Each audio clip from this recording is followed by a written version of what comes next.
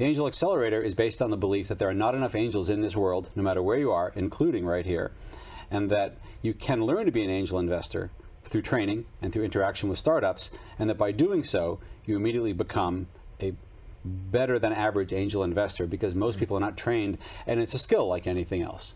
And so we believe that a program that takes you through the basics of what to look for in an early stage company, and then asks you to work with some early stage companies, you end up making an investment in those companies after being guided through a due diligence process.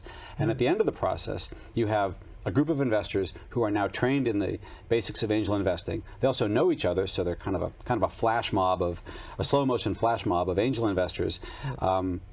And they know these companies really, really well. So they can be, in addition to being funders, they can be board members, they could be advisors, they could be corporate connectors, they could provide their networks, and I think they'll be more inclined to do so because they know them personally, professionally, and then of course technically and operationally they've had a really deep dive into what each of those companies does. So it's a very unusual way to go about angel investing. And it's, let me also say that most people's exposure to angel investing is like watching Shark Tank, which is a great show that has a lot to teach. It's very entertaining. It's very entertaining. Reality TV notwithstanding, it has a lot to teach.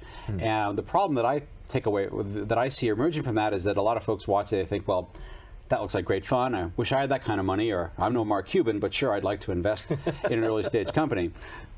Again, we believe that anybody willing to put, say, $5,000, $10,000, $20,000 on the table and spend a couple of weeks getting educated can be a very effective angel investor and create this community of investors who understand each other's motivations and skills and characteristics and all that, and can apply it properly to a group of startups. And that's the way you build a more effective, more scalable and sustainable angel investor, early stage entity investor system.